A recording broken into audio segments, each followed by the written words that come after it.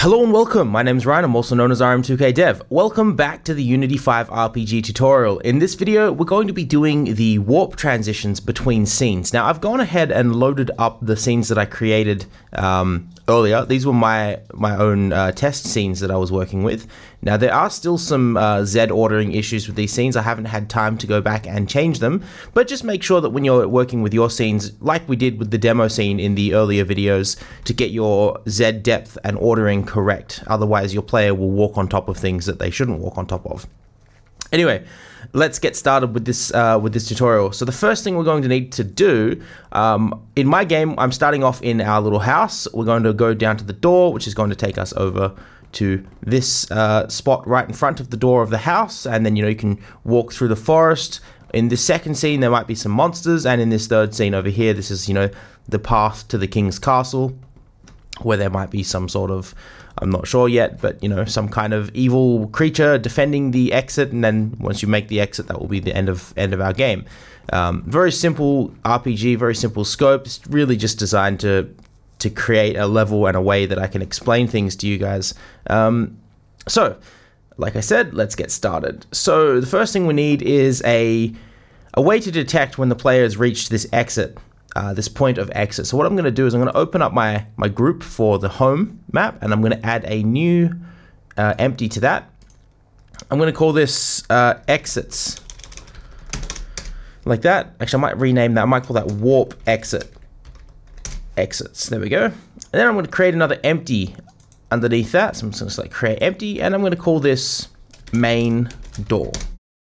So from the main door object, I'm going to select add component, and this is going to be of type box collider 2D. This is going to give us a way to detect when the player has actually collided with this object. So now just move and position this box collider, the actual transform for main door, so that it sits on top of these carpets here, and I'm just going to adjust the scale. Doesn't need to be super big, it just needs to be in a place like that, so that when the player comes down and hits this, it will fire the on trigger enter 2D event, and we can use that event to move our player throughout the world. From this point, the next thing we need to do is add a target. So I'm going to come down to forest 1, I believe that's this one here. I'm just going to reorder that. Maybe I won't reorder it. It's going to be kind of complicated to do that. I'll just leave it where it is. So I'm going to come down to forest 1. I'm going to select create empty, and I'm going to call this empty warp targets. Now in warp targets, it doesn't matter where this is, just make sure it's position 0. I'm going to create an empty inside of that, and I'm going to call this one here front door for front door target. Now I'm going to move and position this front door object just so that it sits down here just below the front door of this house. That's where our player will spawn when they warp onto this map. So now we've got a collider that we can use to detect when the player has left the map, and also a target that we can use to determine when the player has where the player needs to go once we hit that target. We can do the same thing in reverse. I'm going to create another group underneath this forest, and I'm going to call this warp exits, and I'm going to create another object underneath that, and that object is going to be called front door, same as the target, just so that we know where it is. I'm going to position that on top of the front door, and I'm going to add a box collider 2D to that, and then just adjust the sizes so that they match, roughly match. Doesn't need to be perfect, but just roughly match that front door. So the player will hit that object, triggers the collision event from within our script, and then it goes and finds the appropriate target. So within our player home, I'm going to create an empty called warp targets. There we go, warp targets. That's back up here in this place, and I'm going to create an empty underneath warp targets. I'm going to call this one front door. Is that what I called it for the exit? Oh, I called it main door here, so I'll just call this one main door. There we go, main door. Move and position that so that it's just in the middle of the two tiles. It's about there, and also make sure that the player doesn't collide with the exit when they land on this entrance. Now we can get into the fun stuff, and that's writing the script. So I'm going to come down to our scripts folder where we've got camera follow and player movement. I'm going to create a new C# script. Whoops, didn't mean to click show in Explorer. I'm going to create a new C# script. This script is going to be called warp. I'm going to open that up in MonoDevelop. Might take just 2 seconds for that to load up.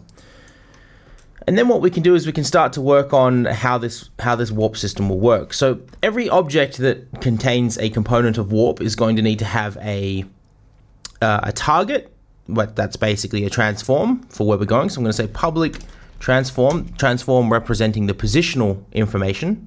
I'm going to call this one here warp target. There we go. And I think that is pretty much all we need, actually. We can get rid of the start and update functions because we don't need to use those.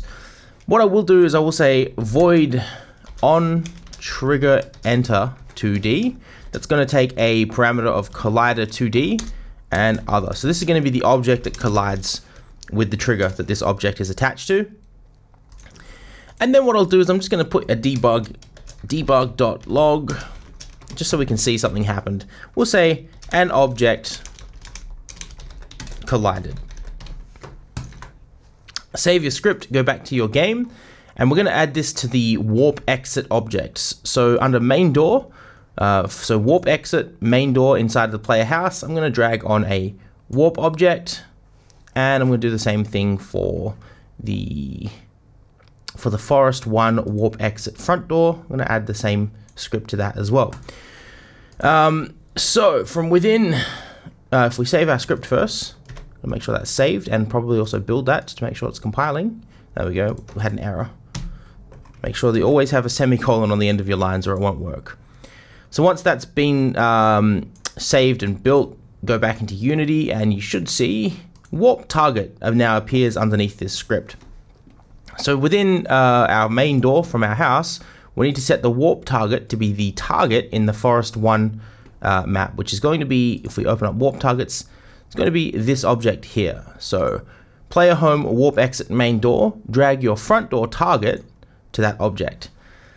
Hope that made sense. Now from the forest one, I mean, these are going to be different for your games, but the concept remains the same. So from my warp exit front door, I'm going to drag the main door warp target. So what we've essentially done is create a link from the collider in our house to the warp target on our forest, and a link from the collider on our forest to the warp target on our home. Now we'll just verify that this is all working by running the game. And if I run down and hit this collider, you'll see nothing happens. That's because I forgot one crucial step, that our player needs to have a collider attached to it. So if you click on your player object, just select add component and add a circle collider for your player. Circle collider 2D, there it is. Now if we zoom down on our player, we should be able to see the circle collider. Where is the radius? There it is. So what I'm going to do is I'm going to make my radius like 0.14, just slightly smaller than the border of our player. We don't want it to overextend the player, and we also don't want it to be so small that, you know, the player has to be halfway through an object in order for a collision to happen. So I'm just going to say 0.14. And now if we run the game, what we should see as we exit this map here is that we physically collide with the box collider. Oh my god, I'm so sorry, I forgot one more step. Those box colliders need to be set to triggers. Open up your player home, go to your warp exits, which is the collider object, and make sure that it's set to is trigger is set to true. And do the same thing for your other one. So the warp target, which is going to be this one over here, needs to be a trigger. What a trigger does is it allows an object to basically pass through it, and once the object, so rather than physically colliding and stopping the object, any object that has a collider attached to it can pass through this object, but it will fire this function on trigger enter 2D only once. So rather than continuously firing that function and blocking the movement, it allows you to pass through it, and it fires that trigger function only once. It says, hey, something collided with me, and it never does it again until you leave and collide again. And I'll demonstrate what that means just by doing this. There you go. So you see, if we open up our debug, it says an object collided. If we do it again, it will say an object collided. And as we stand inside it, you see this doesn't keep happening. That's because this is a trigger. It only happens once. So that basically allows us to detect when something has collided with the trigger. So I'm going to stop my game now. It's going to save my project real quick. Okay, now that we have our warp targets all set up correctly and our warp triggers set up correctly, so these are our exits. I've just called them exits instead of triggers. Doesn't really matter what you call them as long as you know what it is. Jump back into our mono develop, and in our onTrigger enter 2D function from our warp C#, we now know that something has collided with the trigger. We can then say, this is where we can basically manipulate our player a little bit. We can basically say other, so we say other dot game object. That's going to represent the game object that collided with this trigger. Dot transform equals warp target. Warp target, there we go. And the other thing we need to do is move our camera. So we can also say camera dot main dot transform equals warp target. Now what this is going to do, hopefully you understand how this is working already. This is a very simplified example of these warps. We'll be doing a more complicated example that uses coroutines and screen fading, so the screen will fade out and fade back in. But just to get the warp system up and running for now, we're going to be using the simpler version. So basically what happens is when you collide with the trigger, it goes and adjusts your position to the destination, which is the warp target, and it also moves the camera to the warp target as well. So if I save this script, I'll just build it to make sure that everything is working correct.